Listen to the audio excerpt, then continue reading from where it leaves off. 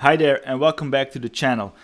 In this week's Quick Win Wednesday, we're going to talk about the WhereRelation feature in Laravel. So without further ado, let's dive into it.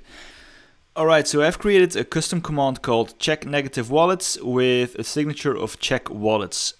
This custom command actually gives me the users with a negative wallet at this moment.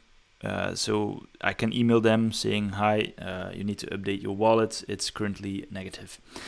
So as we used to do this before, we have the user where has to check the relation wallet function, pass on the query, and then perform a where statement of current coin amount lower than 0. And this returns the users that are with a negative wallet at this moment. So let's just quickly PHP artisan CWB check wallets like this, and this actually gives us, let me just open this up a bit. This actually gives us an object with inside an attribute with only one user in it. So that's only one user with a negative wallet. We're going to check this real quick with PHP artisan tinker, and we're going to run user with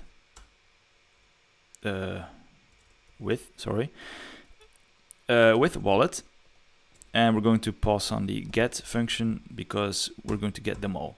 Okay, so we have a database with 2 users, myself, with a current coin amount in my wallet of 6, and a test user with a current coin amount of -4. So the previous response was correct. The test user is the one with the negative wallet. Alright, so let me clear this out. Clear, there we go. Control C, there we go. Okay, pull this down a bit so you can see what we're going to do. So we're going to replace this. Actually, this is 3 lines of code. It's kind of dirty. Users equal to the user, and this is where the WhereRelation comes in, and we're going to pass on the relation, so it's the wallet, and the column that we want to check, so current coin amount, and that relation we want to be lower than 0, and we're also going to throw the get function behind it to perform a query over all the users. So there we go. Let's save it and actually run it again and just pull it up, and it gives us the exact same result. I think this is neater to do in only 1 line of code. It looks more readable as well, and I tend to use it quite often. So that was it for this week, and see you next week. Bye bye.